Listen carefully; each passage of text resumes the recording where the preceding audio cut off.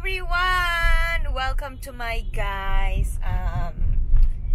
We are on the way to Marikina to meet Dr. Rann dahil ipapagawa ko ang aking mata.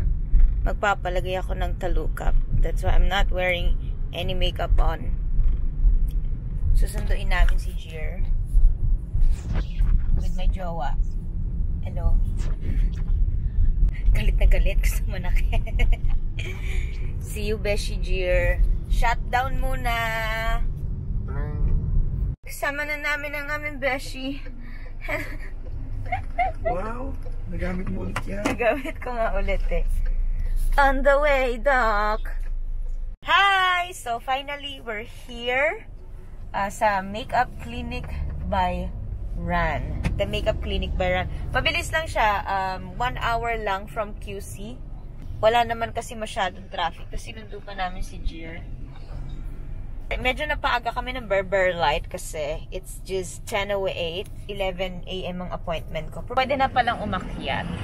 Let's see. May kape pa. Nagdala ng kape. Let's go. Ay, oh my God, yung face shield ko. Thank you, love. Let's go. Sa Makeup Clinic po. Dito lang po ba yun? Unang dito pa. Okay pa. Thank you. Ayun o, Makeup Clinic. There you go. We are her.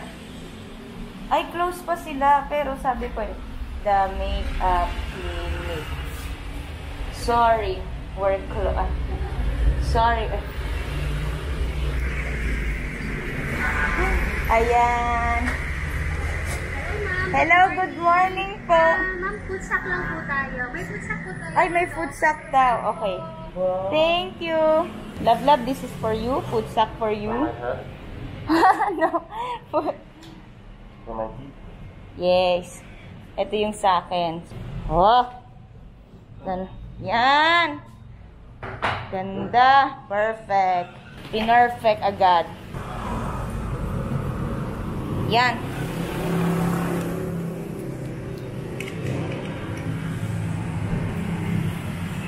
Oh, let's see.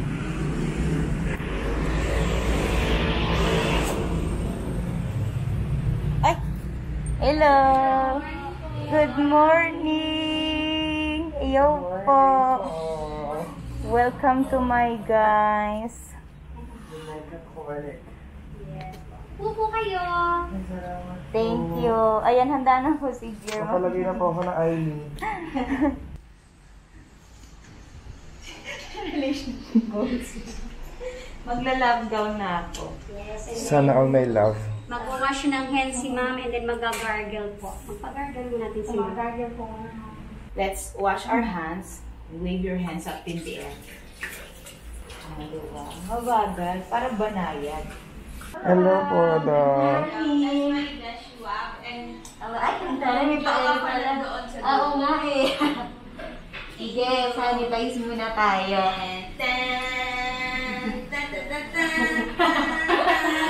Happy graduation day!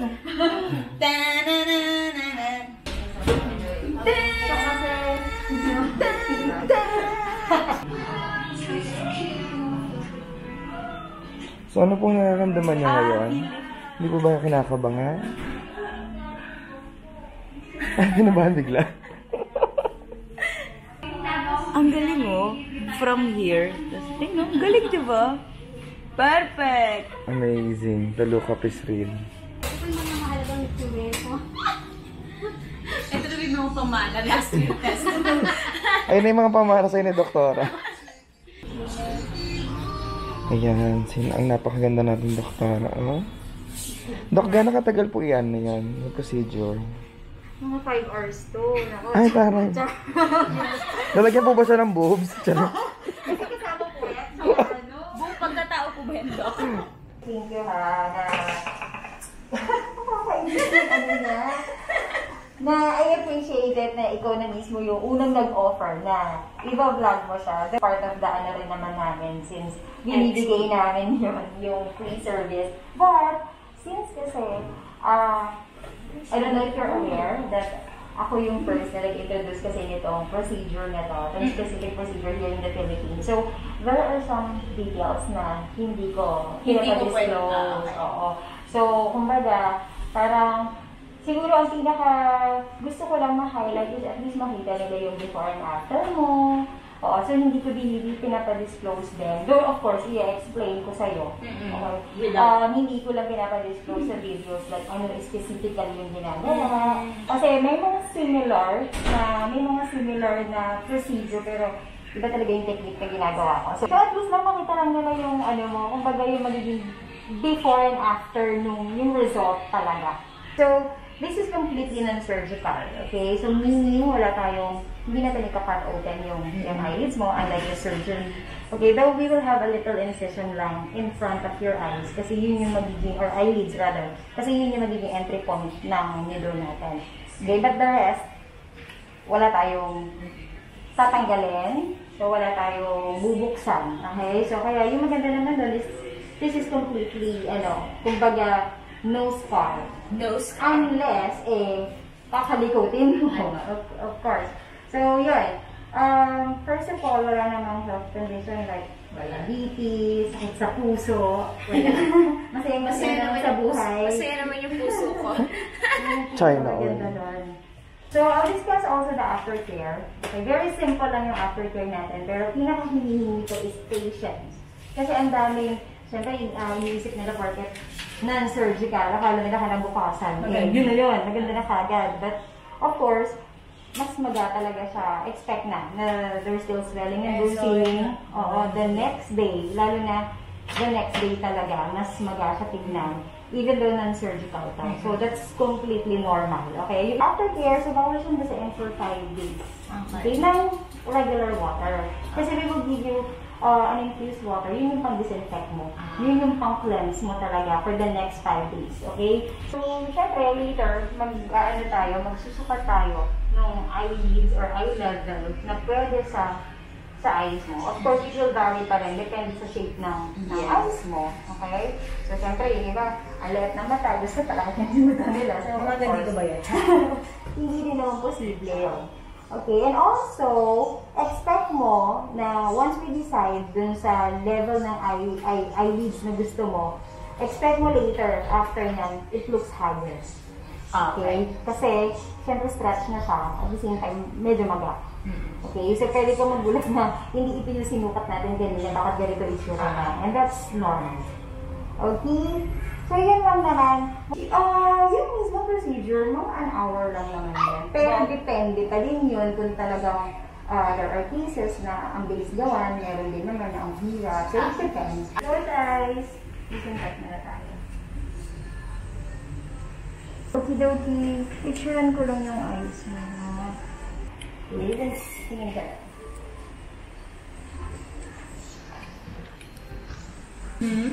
Monolid na monolid. Ano yung sabihin ng monolid? Wala talaga doon. Walang talikap. Sobrang nahihirapan ako doon kasi mahilig ako mag-makeup eh. So, Correct. makeup ako pag nakapikit, ang ganda. Pag Most of dumilat, them, yung mga na lang. Dito tayo. Yes po. kamanin. Dito po ako. Dito po. Takot ako sa anesthesia na. Gano'n ka excited from 1 to 10? 100. Gusto ko kasi talaga magka-eyelid. Ang hirap yung iba, di ba naglalagay pa ng eyelid tape? Totoo. Including me. Nakakapagod. Tsaka minsan nakakairita siya kapag yung glue tumitigas. Ang kate. So ngayon, ngayon, matutupad na mga pangarap. yes. Ayun mo ba? CS ka? Ire? Bye-bye, Beshi. Bye-bye. See you later, Beshi. Good luck. Bye-bye. Bye, Doc. Bye. Pag natapos sa isa, pwede pumasok ulit. Pakagisa. Challenge ako dun. Tagumpay ang plano.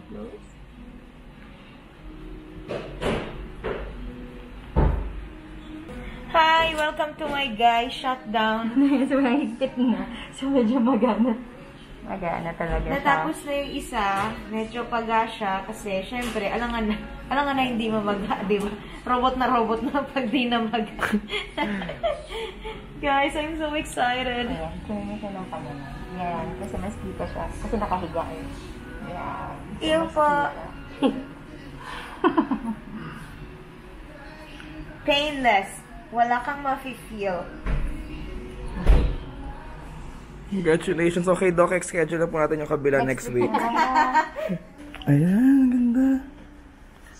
Hi, guys! Tapos na ako. Medyo pagana siya, syempre. Hindi ko lang daw pwede stretch. So, kung ano lang yung kayang ibuka ng mata ko, yun lang yung carry. My God, I'm so excited. Update ko kayo. Mga after 5 days kasi, actually 2 weeks yung healing eh. Pero after 5 days, pwede na natin siyang basain, pwede nang make-upan. Pero depende pa din yan. Depende sa katawan. May antibiotic na ako. Kinuha ko lang dun. This is Doc Rann. Thank you so much, Doc. Thank you din, Kat. Thank you, Doc. Ang music, naririnig. Oh, diba? Ang saya ko pero ang lungkot na music. Doc, thank you. Thank you din, Kat. Salamat. Enjoy your new eyelid. For the EDSA revolution. Thank you, Doc. Yes, guys. So, the Makeup Clinic by Rann, Yoshida. Ay, Japanese ka, Doc? Yung husband mo. Yeah. Japanese nga. Oo nga, kanina. It's located po sa... Basta lagay ko na lang sa description. Hirap explain, be. Ayan, guys. But still, mag-update pa rin ako kung anong magiging... basta update ako hanggang mag-heal. Thank you so much. Shut down to everybody. Thank you. Katrina Velarde shutting down. Shut down to you.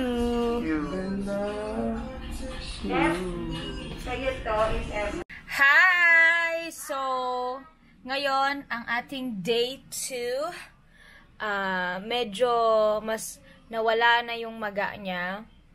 Pero, naka-makeup ako kasi may dinner kami. Pero, di ko muna nilagyan ng makeup yung mata ko. Bawal pa kasi. So, eto siya. Oh my God! Char! And, hindi na rin siya masyadong mahirap ibuka. So, kalma na lang siya. Kalmado the face. See you tomorrow. Shut down. Hello! Welcome sa ating 3rd day. Ewan ko, sana nag-autofocus eh. So, ayan na siya ngayon. Less maga. I love it. Tagumpay ang plano. Bye! Shut down. Hi! Welcome to my day 4. I love it. Woo! Shut down. Hello, hello mga mi. Day 5. Tada! Shut down. Hi everyone! So, ang aking nano double eyelid ay pang 7 araw na. Hindi ko lang na capture yung pang 5th and 6th day kasi medyo naging busy ako. But, ito na siya ngayon. Kung nakikita nyo, I'm so happy with the result. Talagang worth it talaga. Hindi ko talaga siya pinagsisihan kasi gustong-gusto ko talaga to. Gusto ko talaga magka-double eyelid. At yes, hindi na siya namamaga. Hindi, medyo konting-konti pa. Pero, I'm so comfortable. It's so comfortable na. Unlike nung mga, syempre, nung mga una, medyo mahirap pang ibuka yung mata mo. Pero ngayon, okay na siya. I tried putting an eyeshadow na. And, kasi healed naman na siya. At, hindi ko palang tinutodo. Ang galing ni Miss Rann kasi sobrang gaang ng kamay niya. I really recommend this if gusto mong magkaroon ng eyelid talaga. Hindi mo talaga pagsisisihan. Makikita naman sa work niya.